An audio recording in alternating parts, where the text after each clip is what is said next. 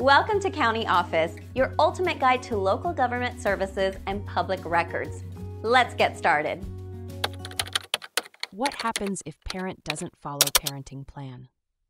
When a parent does not adhere to a parenting plan, it can lead to various legal and emotional consequences. Parenting plans are established to ensure that both parents have a clear understanding of their responsibilities. These plans typically outline custody arrangements, visitation schedules, and decision-making authority regarding the child's welfare. If a parent fails to follow the plan, the other parent may seek legal recourse. The first step often involves communication. Parents should attempt to resolve the issue amicably. If this fails, the affected parent may file a motion with the court. Courts take violations of parenting plans seriously.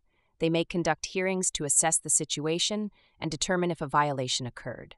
Consequences for non-compliance can vary.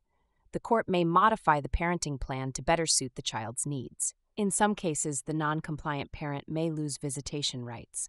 Additionally, the court could impose penalties, including fines or mandated counseling. It's essential for parents to document any violations. This documentation can serve as evidence in court. Mediation is also an option to resolve disputes without going to court.